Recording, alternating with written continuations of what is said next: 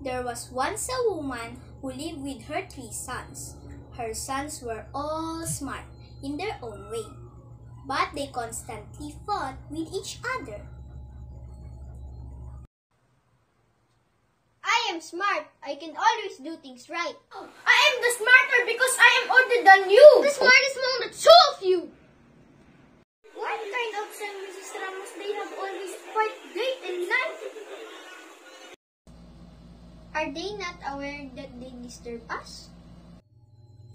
Even though the man continuously tried to help her sons make peace with each other, she was never successful.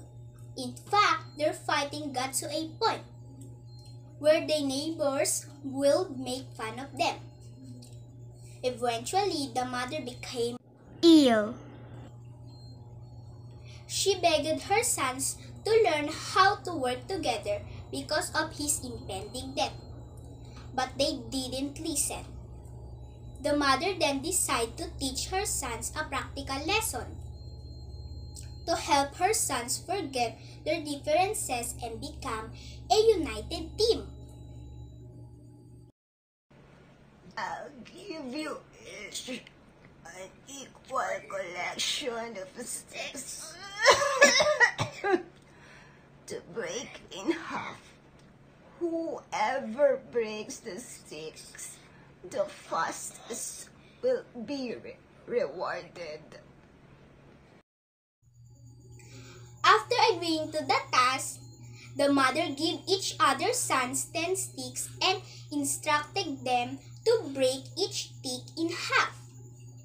This task took the sons mere minutes to complete, but once they were finished, they started to fight about who finished it first. First, it's so easy.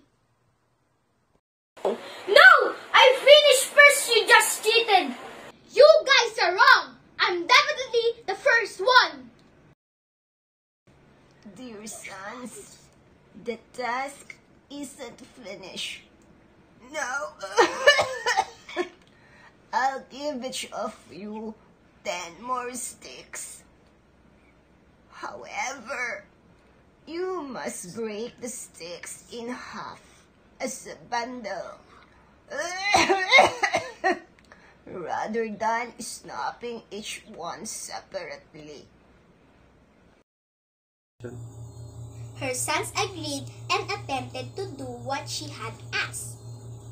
They each tried their best, but none could break the bundle in half. I can't do it. Did you finish it? No, I did not. Sorry, Mother. We had failed. See? It was easy to break the sticks in half individually. But you couldn't break 10 of them at the same time. Similarly, if the 3 of you stay united as a team, nobody will be able to harm you. However, if you fight all the time, anyone will be able to defeat you. Please come together as a united team. This lesson helped the woman's sons understand the power of being a team and promised their father that moving forward, they would work together as a team no matter what the situation was.